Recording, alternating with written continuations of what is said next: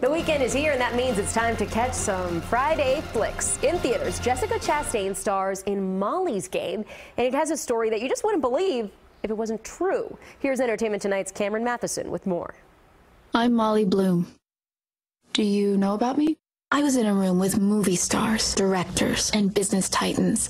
They were going all in, all the time. Based on a true story, Chastain plays the real-life poker princess Molly Bloom, who was taken down by the feds after running high-stakes poker games for A-list celebrities. First buy-in, $250,000.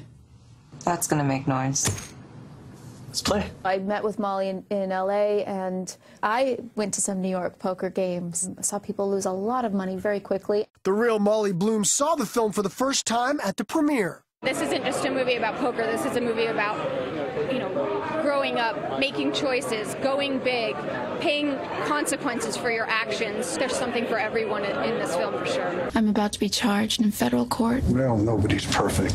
Out now, Kevin Costner and Idris Elba co-star in the film, which is also Aaron Sorkin's directorial debut. Just watch me. Yes. Michael Cera's role is rumored to be loosely based on Tobey Maguire, a regular at Bloom's games. Yeah, I was kind of just actually playing cards all day in between takes because all the guys I was in the scene with were real card players.